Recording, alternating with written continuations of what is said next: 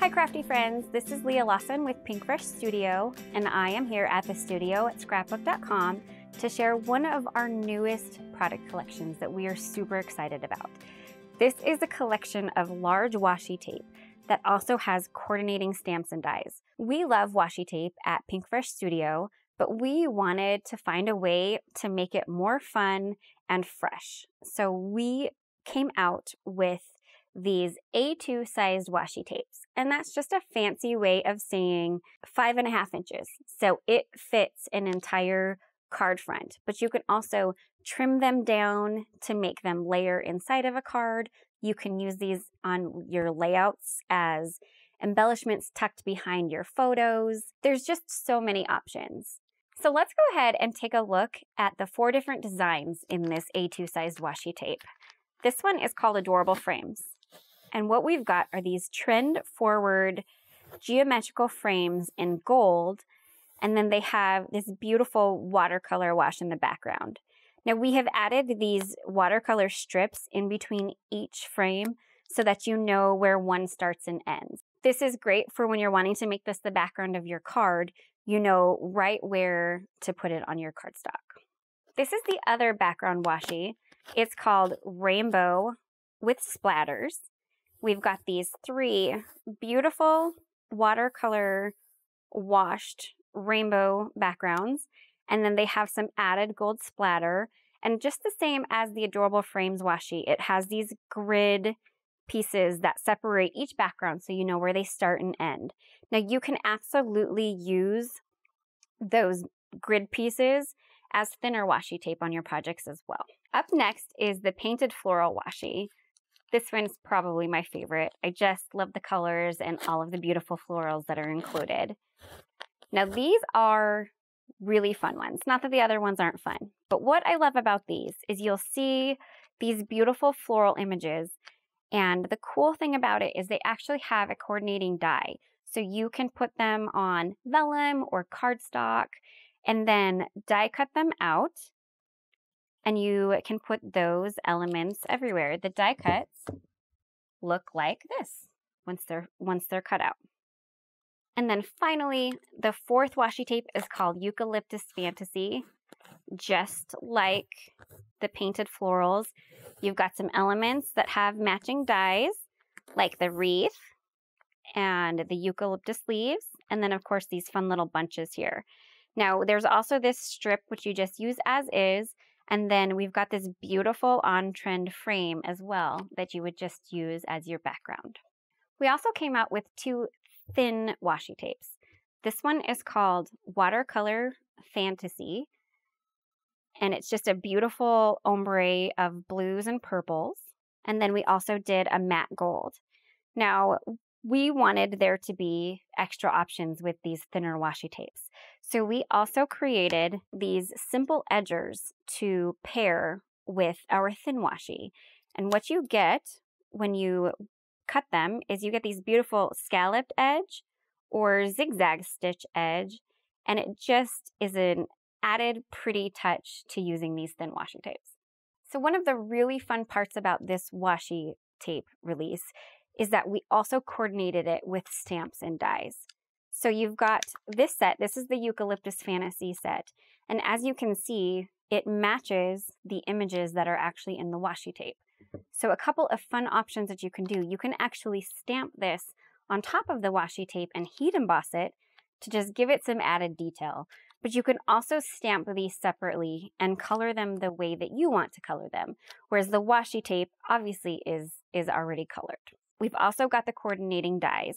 And so what that does is here is a strip of that washi tape just on a sheet of cardstock, and you can take the coordinating die and line it up, and you can cut out many of the elements from the washi tape.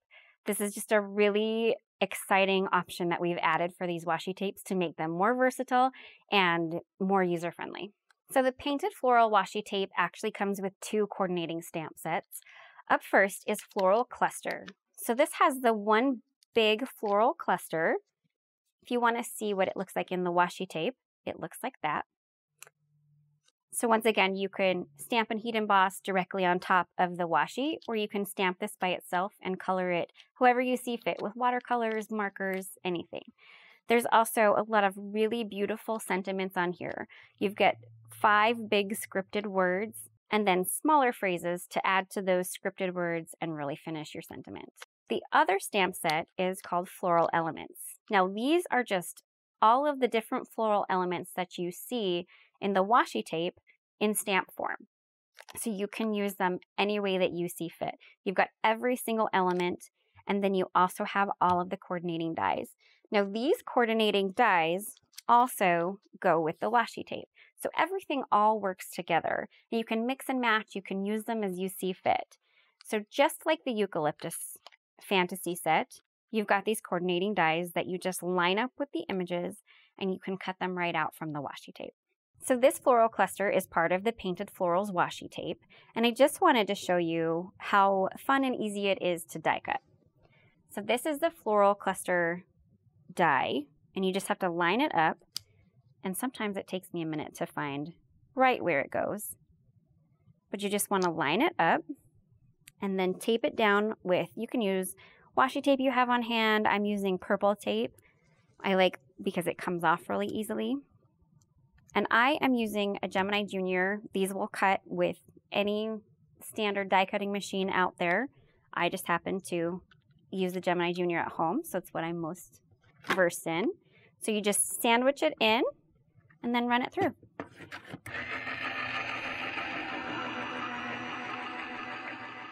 And what you are finished with is this big, beautiful cluster that looks like you took tons of time to color, but really all you did was cut it out and you're going to put it on your project. So lovely. So I wanted to share just a few examples of some cards made with all of this beautiful washi tape. So up first is this card using the wreath. I've die cut it out with the coordinating dies, and I actually turned it into a shaker card. So underneath it, you've got these beautiful crystals, and how fun would that be to receive in the mail? This card right here is very clean and simple. It's very flat. It will go through the mill super easy. And I just wanted to share a fun technique with this card. So this washi tape is stuck right onto the card base. And the way that we did that was we actually put the washi tape onto just parchment paper, which is a baking utensil, and die cut it on the parchment paper, and the washi tape pulls right off of the parchment paper so you can stick it onto whatever surface you want. This washi tape is actually really sticky. So we tried it on a few different things. We tried sticking it to vellum first, but it doesn't pull off. So we found that the parchment paper works best, and that is a way that you can keep your card nice and flat and clean and simple. This is using the Eucalyptus Fantasy washi tape, and I just wanted to show that this is one where we stamped the design onto the washi tape and then heat embossed it. And it just gives it a little bit of added shine, a little bit of gold. It's just a nice added detail. This card uses the rainbow with splatters, and we die cut it with one of our Pinkfresh Studio Essentials dies, which are available here at Scrapbook.com. And it just gives it that nice stitched border. It looks like you took hours to create this watercolor rainbow background when all you did was a little bit of die cutting. And then added the floral cluster stamped and heat embossed in white to the front so that the color, you weren't covering up any of that color in the background.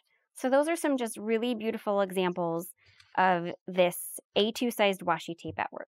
So for today's video, I wanted to show how I put together this card featuring the Eucalyptus Fantasy washi tape, coordinating dies, and stamp set.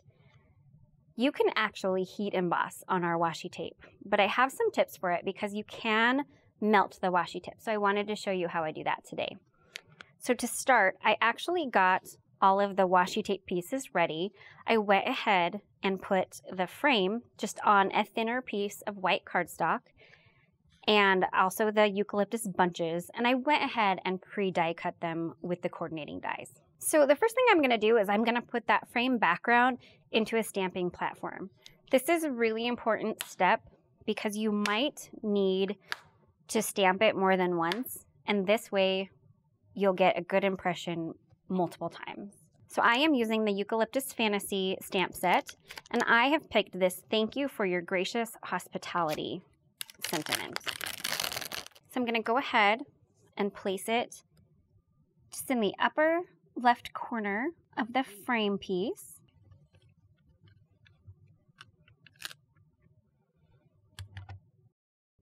One other thing you want to make sure that you do is you want to make sure that you prep the surface with a powder tool. You'll want to generously apply the powder to keep the embossing powder from sticking. So I'm using a embossing ink, and I'm going to ink that sentiment up, get it good and covered. With using the platform, if you don't get a nice even stamp coverage, you can always stamp it again. Just press that down, and I'm going to take a look, and it actually looks like we got a really great impression the first time around, so we don't need to restamp. And with this stamping done, I am going to cover it in some gold embossing powder. And as I mentioned, I did use the powder tool generously, but some embossing powder might still stick, and it's easy enough to just wipe off with your finger or a little brush. Well, it looks like I need to get a little bit more on that G. And then the next step, of course, is to heat set it. So a couple of tips when you are heat setting embossing powder on washi tape. First is I actually turn on my heat gun while I'm doing the stamping. That way it gets nice and warm so that it's ready to go when you start to heat set. And then you just want to keep your heat gun moving, and you don't want it to stay in one place too long, because if you do run the risk of melting the washi tape. This might take a little bit longer to get that embossing powder to set up, but you at least make sure that you don't melt your washi tape by doing it this way. And look at that. Beautiful gold heat embossing on washi tape. With the heat embossing done, now it's just time to start putting the card together. I am going to use a tape runner to put this heat embossed washi tape background directly onto an A2 sized card base. This will cover the entire front, so it's not going to leave a border around.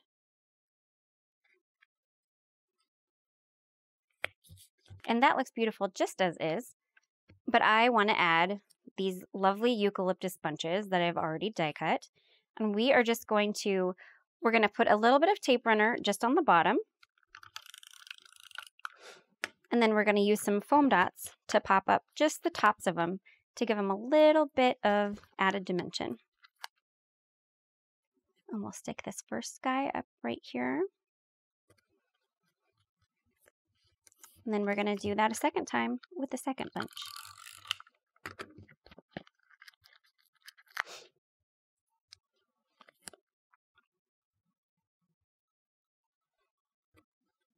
And that is it.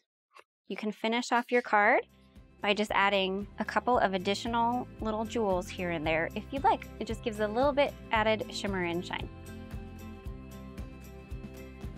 Thanks for watching. If you like this video and want to see more from Scrapbook.com, please like, share, subscribe, and leave a message. Happiness is life handmade.